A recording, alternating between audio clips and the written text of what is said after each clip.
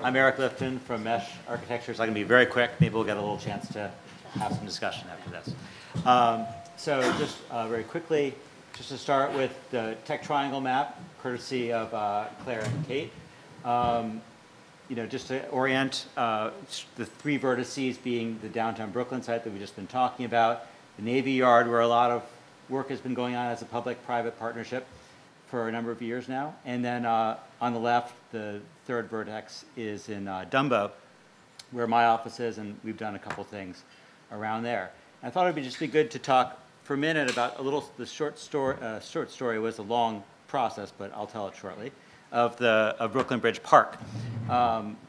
Which is somewhat analogous, in hearing again the story of the High Line, somewhat analogous to that process where in the 80s, the piers were about to be sold from the Port Authority to private developers, and a group of people in the neighborhood got together and said, we really want to use this space for a park.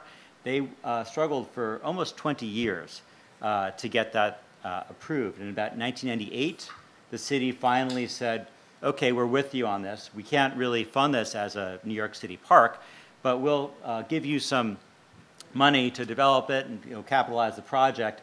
And then you guys will start there. From that point, there was a public, a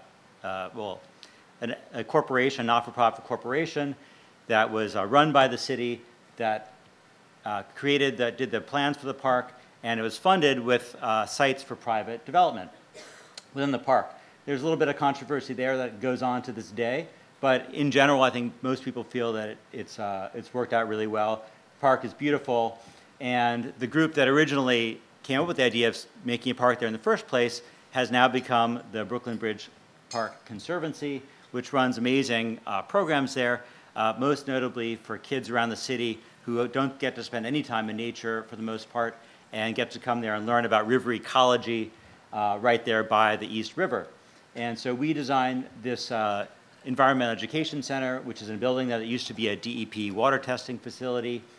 So kids come in there and learn about the river, and it's a pretty great thing.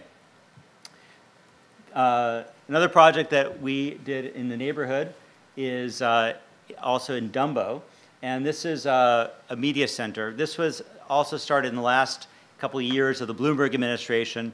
The administration wanted to create a bridge between the traditional film and television industries of the city and the new media industry that was burgeoning there in the city. Actually, the original idea was not to have it in Dumbo. That happened as we looked at real estate locations. But the idea is to create a bridge and create a new kind of entity there to encourage new kinds of storytelling. And they issued an RFP. This was with EDC, Kathleen Oliver, and the the Office of Film and Television. And they issued an RFP. We were teamed up with IFP and won this competition. And the media center was then developed with public funding and is now maintained on its own. It's a 20,000 square foot facility there. It has a theater with this continuous video projection that goes around it. It has classrooms. It has a workspace that's kind of partially co-working and partially people who come in and have somewhat kind of residencies there, and they have startups doing all kinds of interesting stuff, and they have demo days, and those companies go on to get funded. It's a really nice kind of seed operation. They have like an incubator for new media there in Dumbo. So in a way, what's interesting is about these two stories is two kinds of public-private initiatives, very broadly speaking. One you might call private origin, where a grassroots group comes together, comes up with an idea, works really hard to try to get funding for this, gets the government to buy into it eventually, and then they work together, get some public funding, some private funding, build this kind of amazing thing, then go on to, hopefully a sustainable business model to fund it on an ongoing basis. The other one, the inverse of that, is the public origin, which is like the media center, where there's an initiative, and this happened a lot during the Bloomberg administration that was very kind of proactive about creating different kinds of opportunities. And they say, okay, we want to create this kind of opportunity or this kind of industry or this kind of entity in a certain part of the city. And they issued an RFP. people can come and submit to the RFP, and then through, again, a combination of public and private financing, create this thing which then is again, funded and sustains itself on an ongoing basis if everything turns out the way we want it to.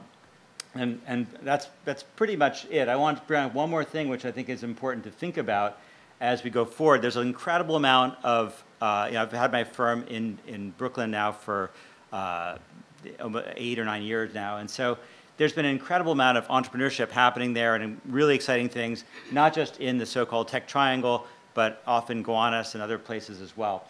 And one of the things that we've noticed as we work with people and doing various projects that we really need to have a public-private partnership is with the regulatory agencies of various kinds, the Department of Buildings, landmarks, city planning. There's not enough partnership between the entrepreneurship, the companies, and these city agencies. And it's one thing for large companies like for our city that they're very large projects with very long lead times with very huge budgets. And for them, this is kind of, it's annoying for them too, but it's kind of the cost of doing business and they get through it. But we work with smaller entities, families that own buildings that want to do something interesting or own development sites who literally can't do projects because the hoops that they have to jump through are just too enormous or too impossible for a small company to be able to deal with. And there's just really no process for them to participate in order to get their projects done. And so these things actually don't happen. And I can only imagine it costs the city a lot of economic activity to not have any pathway for these things to get done. There are a lot of zoning restrictions, code restrictions, a lot that people kind of acknowledge are not really sustainable, not really, they can't really be worked with. But, the process is so slow in changing them that it's just going to take years for that to happen if things keep going the way they are. And I think we need to really address this and find another way. It's a joke in architectural circles that the DOB is a dysfunctional organization, but let's be serious about it and find a way to solve that problem. That's it.